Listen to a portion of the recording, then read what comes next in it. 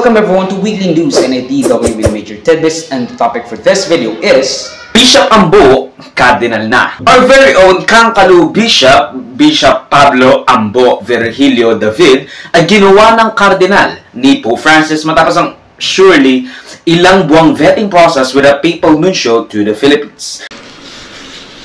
E adesso sono lieto di annunciare che l'8 dicembre prossimo on 8 December, terrò un consistorio I'll have per la a nomina consistory for di nuovi cardinali. nomination of new cardinals, La loro provenienza esprime l'università della Chiesa and these cardinals ad annunciare l'amore are from the misericordioso Universal di Church. Dio a tutti gli uomini della terra.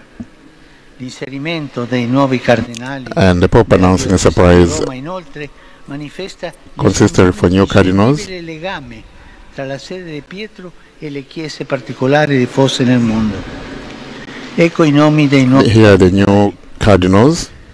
Sua Eccellenza Monsignor Pablo Virgilio Siongo David, Vescovo di Caloocan, Filippine. In the Philippines, Si Cardinal-elect Ambo ay ang ikasampung Pilipinong kardinal na inihalal ng mga Santo Papa sa Vatican City, and now only one of 3 active Filipino cardinals, the other 2 being Reverend Antonio Cardinal Tagle and Reverend Jose Cardinal Advincula, to a total of 4 living cardinals, including retired cardinals Gaudencio Rosales and Orlando Quevedo. Si Reverend Pablo Virgilio Cardinal David is currently in his 2nd term as the president of the Catholic Bishop Conference of the Philippines, with one of their major things done that I've heard of is regarding the participation as a board member yata, I think, ng red tagging son of a guns na National Task Force to End Local Communist Armed Conflict, or NTF-ELCAC, at ang kanilang withdrawal from that agency ng gobyerno after a few months after a backlash na nangyari from the public at disastrous PR na it incurred dahil sa kanilang pakikipagtulungan with the unpopular agency that is the NTF-ELCAC. What the frick is wrong with my hair? We said. It is said that the Catholic Church hears at people and that majority of the Filipino populace are against the Church having any ties with the NTF-ELCAC that trampled on human rights, freedom of expression, association, and assembly. That there are fears that the Catholic Church may be used once again to trample on the aforementioned rights. Now, what does being a cardinal even mean, right? I mean, it might lead you to believe that cardinals are the bosses of the archbishops. Kasi ganito yun, di ba? Or parish priest, and then bishop, then archbishop. Tapos iisipin natin, cardinal, and then the pope.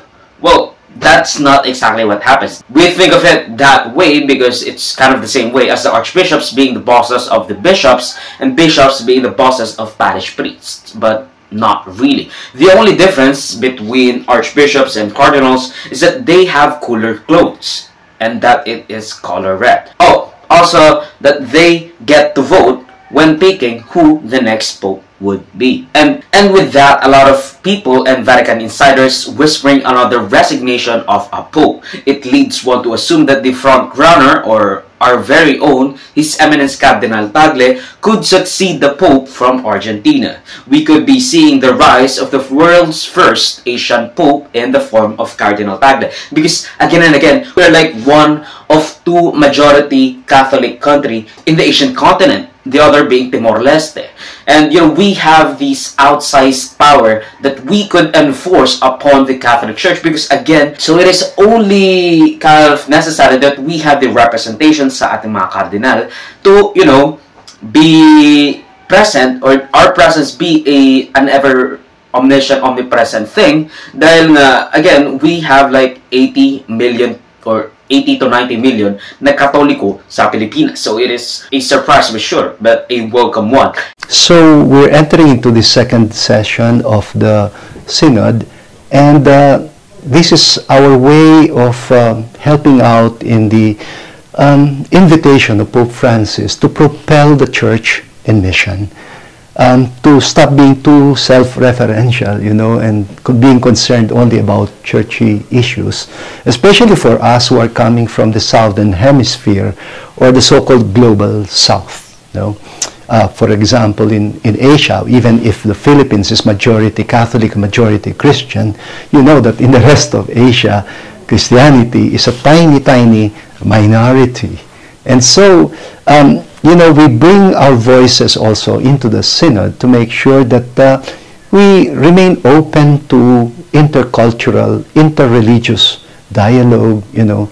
And yeah, through synodality, because we are now focused on making an impact in society and the rest of the world, I think we're finding spaces to be able to collaborate, to be able to walk with people of other faiths, other religions, you know, other denominations within Christianity, to be able to work together for social justice, for the poorest of the poor, for human rights, for the integrity of creation, you know. These are concerns that are, you know, foremost among the Asian people. And of course, peace building, you know, addressing conflict and working for reconciliation in society. And as the bishop did not receive the news of his elevation, the story goes like this. After a heavy synod schedule, natutulog siya. Moments waking up, someone was calling him at dahil nakita niyang international call at ang gamit niya ay Philippine SIM card, well, minabuti niyang hindi sagutin na lang dahil mahal daw yung overseas call, which could have been a big blunder kasi baka mamaya that could be the Vatican kind of trying to contact him from the fact na, you know, that gawin siyang Cardinal ng Pope. That he was a Cardinal until someone congratulated him. And even then, he hypothesized that the call could have been from the Vatican trying to reach him to inform him of his elevation in hindsight. Pero nang nakita niya sa WhatsApp ang congratulatory message ng isang reverend from the Philippines, na-shock siya at tinanong kung nag-joke ka ba? Bakit ka gagawing Cardinal? He was only satisfied when he was sent the video of the papal announcement of the 21 new cardinals. So that's kind of a good, kind of a funny story. I mean, nakikita na yung pagkatipid ni Bishop Ambo na ayaw niyang sagutin yung international call na yun kasi gamit niya Philippine SIM card. I mean, sayang yung data roaming, sayang yung charges na makukuha niya. So he just did not answer the phone. So, you know, that's kind of funny na he forgo. Basta, he passed up the opportunity to be informed of his elevation, even though he wouldn't really know about until hours later, where he will be the next latest cardinal in our country. It is Filipino pride all over again. Uy, Philippines, oh! Philippines! Woo! Philippines, pare! Naku, may cardinal na naman tayo. Ilan na ba cardinal natin? As I said, like 10. Pero, I didn't really research much to this video. I just went to Cardinal Pablo Virgilio David's Facebook post to get some of the things that could be relevant to the news. So, there's that. Ang video clip na ito ay galing sa aking series na News Worthy Recap. Check the entire video for the complete weekly news recap and subscribe to the channel to be kept up to date sa mga local at global news na I'll make sure would be interesting to you particularly. Di ko alam yung name mo pero you should subscribe. You Muhammad Smith? I don't fucking know. John Smith? Salamat sa manonood mga kabayan. Avoir me, like, subscribe, follow my links in socials and AvoirJoseph na would be linked down below. Sa susunod muli, of course, paalam.